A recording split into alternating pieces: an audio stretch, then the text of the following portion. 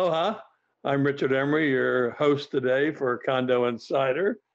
We talk about on this show association living in Hawaii, and as I've said many times before, almost 40% of our population lives in some form of an association. And so understanding condos is probably important to some of you. And the best news yet is this is going to give you a break from all the drama of the presidential election. We can talk about condos, a mini form of democracy where condo board members get elected and serve their community. I would like to say without all the drama of the presidential election, certainly without the budget they have for the presidential election, but I can assure you that there's a lot of drama in being elected to a condo board in some associations here in Hawaii. Every year, we probably have 30 to 4 removals of boards of directors because owners or some percentage of owners are unhappy with their condo board. So today, I decided I would review what I call the 7 deadly sins by an elected condo board. Because if you look at all the legislation, all the legal lawsuits on condo boards, there's some common characteristics would get people into being sued or strife or drama with the owners regarding a condo board. And it narrowed into what I call the 7 deadly sins. And actually, an attorney, Richard Emery, came up with a similar presentation many years ago, and my sins are a little different than his sins, but I like the title anyway, so I'll give Richard Emery credit for the title and say maybe some of the content overlaps, but probably some new content as well. So let's just talk about what I see are the basic mistakes that condo boards make once they're elected, and we'll go through them in simple terms. The number one and biggest mistake, always, forevermore, is the first sin, which is know your authority. The fact you've been elected and you have a mini form of government, meaning you have a condo board of an association that's really represented by the legal instruments called the Declaration and the bylaws, although you have house rules and some other things, but for the practical sense, the bylaws of the association, the Declaration kind of defines what you own and what you owe, what an apartment is, what a common element is, what your obligation to pay maintenance fees are. But the bylaws, which is established by the Declaration, gives the board written authority to do certain things. So they can't do whatever they want. They're limited in what they can do by their authority as defined in the bylaws of an association. And too many times, boards think, well, we're elected, it's our association.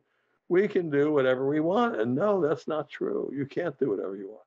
You're limited to what you can do by the bylaws. Let me give you an example of a lawsuit I recently was engaged.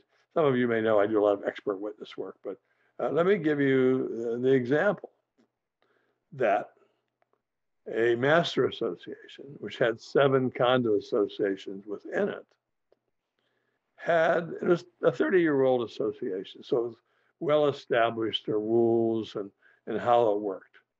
So what happened was in this association, the current board said, we don't like the rule that says not less than 30-day rentals.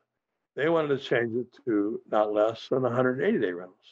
So they wanted to make it more difficult to rent short-term, like 30 days, and make it 180 days. Now, understand this association had been operating for 30 years.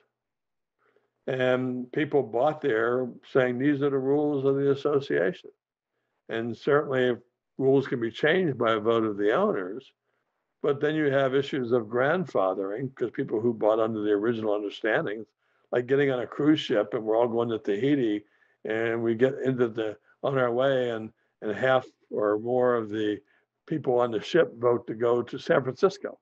Wouldn't be fair, would it? So the reality of it is you have this association that wanted to change the rules with regard to rentals.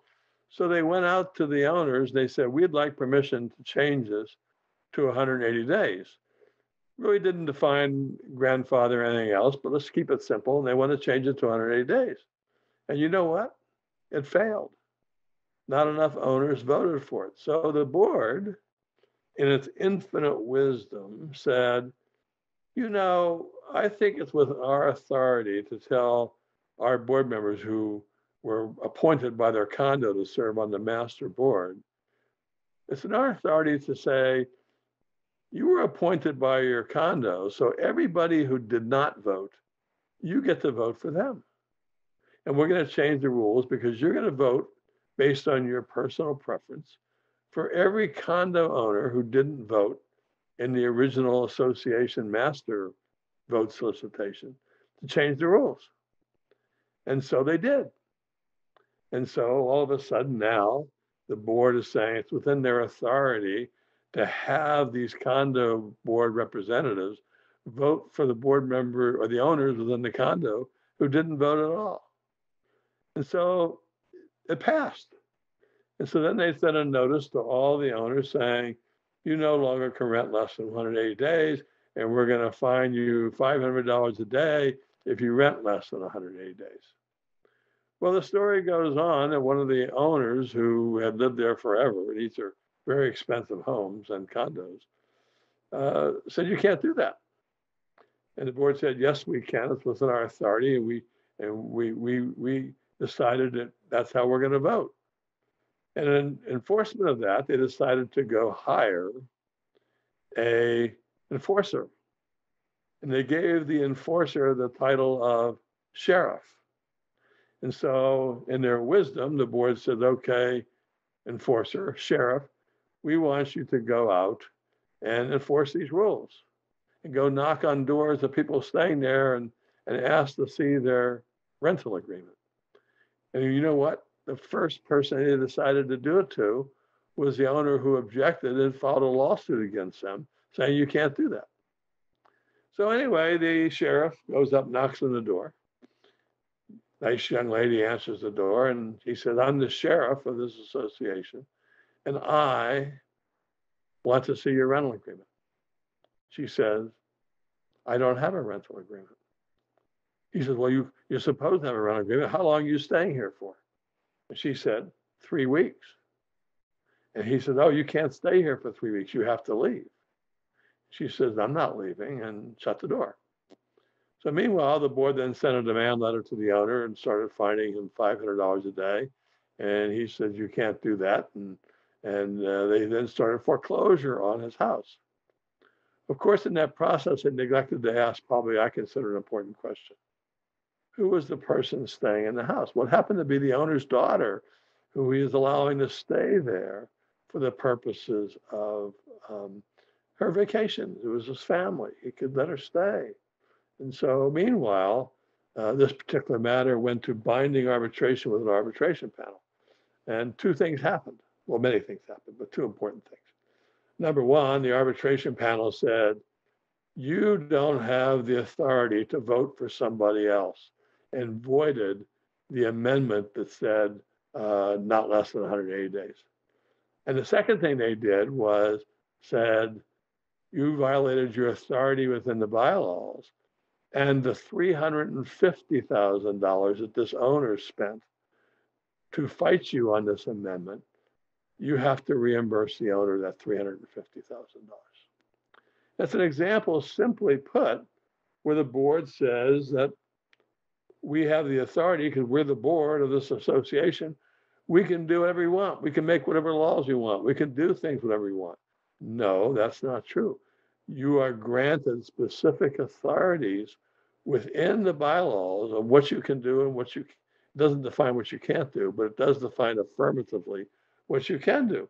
And you've got to be conscious of that, because over and over again, we see boards think that they can make rules, change things, because they're the board, when in fact they may not have been invested that authority. They may have to go to the owners for approval. some of it may be in violation of current federal or state laws. They have a process they have to go through when managing the association. And they don't have the simple ability to do whatever they want to do. And that goes on to claim after claim after claim, from emotional support animals to putting in wood floors to how you handle a plumbing leak, how do you handle a damage claim. These are all clearly defined not only in the statute, but in your governing documents. And you really don't have the authority to do that.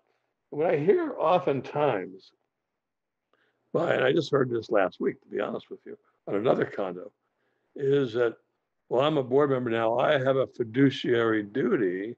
I have to do the things to protect the owners, and I have to do things to protect what I believe is the best for the association. And I have a fiduciary duty, and that's why I'm doing these things. Well, let me make sure you understand one thing about fiduciary duty. Because you're elected doesn't mean your fiduciary duty is to you, yourself, and your agenda. Your duty as an elected director is to the association. So if the board majority votes on something, let's say 4-1 on to do something, paint the building blue, and they have the authority in the bylaws to paint the building blue, your fiduciary duty is to support the board. You're in breach of your fiduciary duty if you go out and you refuse to do what the board voted to do. You go out and you go to the owners. You certainly have a right to express your opinion. You don't agree on something. But if you interfere with the board's ability to enact a lawfully voted decision, you're actually in breach of your fiduciary duty. You have a duty to the association, and you have a duty to the lawful decisions of the majority of the board of directors to support those lawful decisions to be enacted. So when people keep using this, I have a fiduciary duty, their fiduciary duties to the association through its board of directors. And so long as it's a lawful decision, you have an obligation to support it, even if you're on the losing side. Doesn't mean you can't express yourself and be totally transparent about how you feel. But once the vote is taken and it's recorded, your duty is to support the decision of the majority of the board, because the majority of the board has enacted a decision what they feel is the best way for you to enact something. So I don't like to hear that fiduciary duty. I hear it all the time. I have a fiduciary duty to do this. Screw you, you don't have a fiduciary duty to do that. Your duty is to the association and to the lawful decisions of the board. So the fact you have a personal agenda you don't agree is totally irrelevant to everything. And that's interesting because we're about halfway through the program and we're on sin number 1. But the good news is sin number 2 through 7 go much faster than this one. This is the one I want to spend the most time on. So on that note, we're going to take a 1-minute break and hustle through sins number 2 through 7. And I can guarantee you one of them is not drinking red wine at a board meeting. I think maybe drinking red wine's a good thing at a board meeting. But either way, we'll be right back and talk about sins 2 through 7 in 1 minute. Aloha.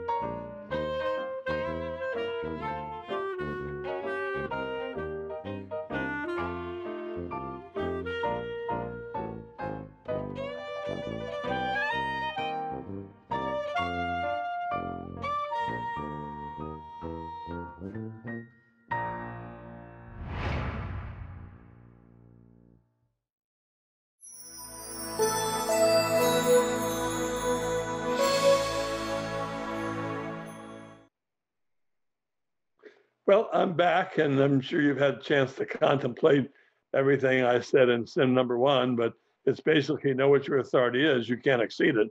And number 2, your fiduciary duty is to the association if you're on the board, not to your own individual agenda or to the owners of the whole. Your job is to enact the decisions that are lawfully made by the board. So let's kind of hustle our way through sins 2 through 7. Since um, being an old timer here in the industry and being an expert, I could go on and on with case examples of every one of these things that have resulted in a problem for an association. Number two, when you're trying to make complex decisions, seek professional advice. Ask your lawyer, ask your architect, ask your engineer. Don't try to guess it yourself. You will be more in jeopardy if you have made decisions as a board and you don't have professional advice to back it up. So if you think this is the proper fix for the building or the proper engineering, or you can think that you can, let's just use some EC 500 to fix the cracks, which is shoe goo, by the way. You need to, when you look at the association and then avoid risk for yourself, is to use professional advice. And yeah, it's a cost to it for the lawyer or the architect or engineer, but you're much better off relying your decisions based on experts than trying to just make it up yourself because you want to save a buck and not spend it on professional fees. And sometimes you may get information that doesn't make sense to you from a professional. Well, get a second professional opinion. I just recently was in a condo that the professional said, we need to fix these 400 square foot decks, and it's $170,000 a deck. Well, we went to another expert and they said, no, we can do it for $10,000 a deck. Here's the reasons why. You don't need to expend that much money. But the key is the board made a decision based on professional advice. So they have prevented any risk for themselves by relying on an expert, not trying to say we know better than somebody else. The third decision is make a decision in the first place. I mean, if you have these decks that are leaking and the cracks are there and you can't decide how much to spend or what expert to use, the deck's getting worse by the time the more water gets into the decks, the more problems you have. You can't continually to say, well, we can't make a decision until we get 100% of the board members to agree what the decision is going to be. You've got to, at some point in time, make a decision and let democracy take its place. And certainly you can vote no, and you can explain why you're voting no. But at the end of the day, at some point in time, you have to make a decision for the association to be successful. I know associations that have had numerous irrigation leaks for years, and they spend lots of money repairing them during the years, but they don't want to get the major decisions. Well, how do we stop these leaks? What major expense do we have to kind of put this and nip it in the bud? So at some point in time, you got to make a decision. The fourth common sin is we can't raise the maintenance fees.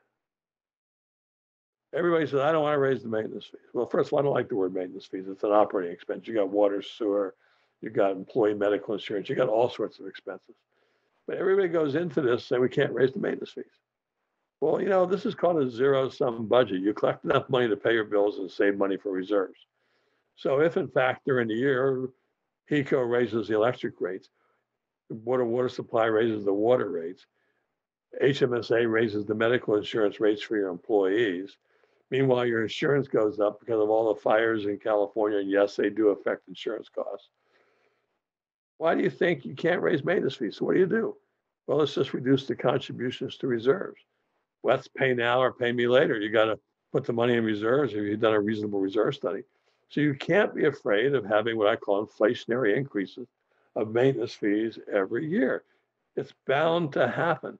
And unless you have some safe money-saving grace that the roof costs you more than you needed in the reserve study, so you save some money, or you're able to manage your property with one less maintenance guy, whatever it may be, unless you have some significant change in your operating or reserve costs, why would you not think maintenance fees would go up every year? They are going to go up every year. Or for most places, they're going to go up every year, and they should be at an inflationary rate. And of course, we see with the new developer projects, they seem to go up at a much larger rate, and that's another day for another story on why that happens. But the reality is you can't go into a board. Most people would tell you, most management companies would say, the first thing you do when you do a budget for next year is you do all the cost and reserve study. Then you add that all up, and that tells you how much the maintenance fee should be. It shouldn't be, this is the maintenance fees, we can have a 3% increase. Let's make the numbers and plug them. Because what do you do if you don't plug it right? You're short money. And so what do? You don't fund your reserves and it ends up an assessment or a loan down the road. So you can't go into this thinking you're never going to raise maintenance fees or your duty is never to raise maintenance fees because it's just not going to happen that way. Another sin, fifth sin, is maintain the property. I've seen more litigation arbitrations where owners have filed a claim against the board that they're not maintaining the pool or the tennis courts or the landscape or the lawn because they don't want to spend the money or they don't have the money reserves. They just simply don't do anything. They don't maintain the property. And then when there was a lawsuit arbitration in a Kailua project where the arbitrator ruled that the board didn't maintain the property and forced the board to raise the maintenance fees and forced the board to allow the arbitrator to make sure that all the reserve components were fixed. And think of it this way, these mortgage companies, these lenders, take as collateral this apartment that you've mortgaged, and they want their property guaranteed and protected and the values maintained and not fixing the water sewer pipes or not fixing the crack in the pool or not repairing the air conditioning system. It's not a good thing. It doesn't protect your property values. And your duty is, under your documents, is to maintain the property. So not maintain the property. And, we're in a world that things are more expensive. So you have to just get used to it, that you have to do these things to maintain your values, and you can't simply not raise the maintenance fees.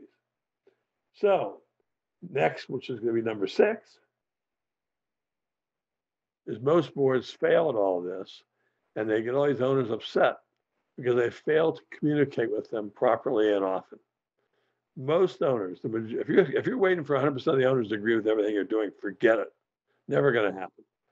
But if in fact you can regularly communicate to the owners the challenges you have with the budget, with the enforcement of the rules, and you go to the extent to not only communicate with them, but include them in board meetings where they're entitled to speak, to really present these pictures and let them be heard, you're going to be much better off than if you don't put any energy into communicating with them. With email today, you don't need fancy newsletters and things like that, but simply short, concise, regular email from the president or from the board, and regular information with regard to what's going on, what the challenges are, even before you've made a decision. The challenge may be, what are we going to do with the broken air conditioning system? There's 2 theories. One, replace the cooling tower. One, replace the whole system. We're hiring an engineer to evaluate that and look for the most reasonable way to do it. Maybe spending $250,000 to temporarily fix it, and you get only 1 year life out of it before you have to spend $1 million to replace it. Maybe that's a good decision, bad decision, probably a bad decision. Spend $250,000 to extend the life by 1 year. But all that's back to use an expert. But if you don't tell the owners what's going on and what you're thinking, my experience has been most owners understand what the issues are, and most owners are very capable of digesting, even though they may not like the message, that we have to do something to protect our property and spend the money.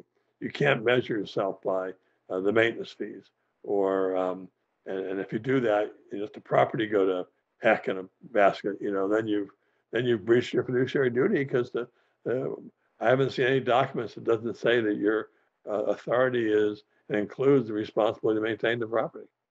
So the last one, and this is where I see more at the legislature than people making all these accusations. The 7th sin is avoid conflicts of interest, or the perception of a conflict of interest. I hear at every legislative session, someone say, our board has a conflict of interest.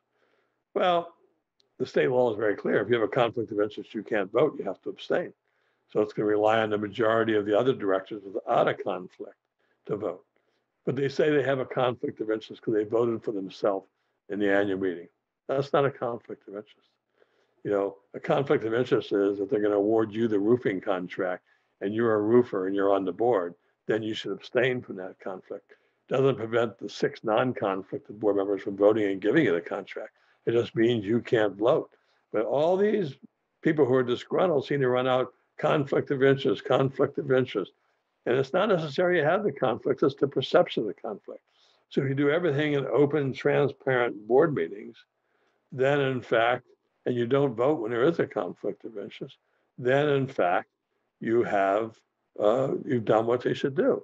So a quick review, because we're down to 3 minutes, is number 1, Sin 1 is know your authority. Sin 2, seek professional advice in your decision making.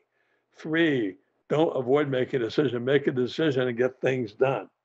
4, forget the mindset you can't raise maintenance fees. You've got to make sure your costs are covered and you're funding the reserves as appropriate. Next, maintain the property. Don't let your property go to crap because of the fact you have an obligation to maintain it. And it affects your property values.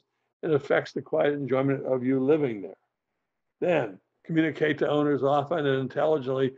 Don't wait to the last minute when you have an assessment. You want to be able to tell them, these are the challenges we're facing, and it's probable or it's possible that we may have to increase fees or do a special assessment. I can guarantee you this, that'll get you people at a meeting if you tell them we're thinking of having a special assessment. So if you want attendance at a meeting, what better way is there to do that than to tell them the truth? I mean, there's nothing wrong with transparency or the truth. And then finally is avoid perceptions of a conflict of interest. They think that somehow, because at the end of the day, the board has to pay the same maintenance fees and the same assessment as everybody else. So avoid their appearance and the perception of a conflict of interest. And from my experience, those are the 7 deadly sins of a board of directors. Again, pointing out to sin number 1, know your authority because you don't have the ability to do whatever you want. And I probably could write another bunch of sins about don't retaliate against owners and don't do this and don't do that, but we're down to a few seconds left on the show. So I hope you were able to learn something about the 7 deadly sins. And if you're on the board or you're an owner, you've learned something to help make your association a better place. We thank you for watching Condo Insider and wanting to learn more about condo living. And we will have another show next week, Thursday at 3 o'clock. And aloha.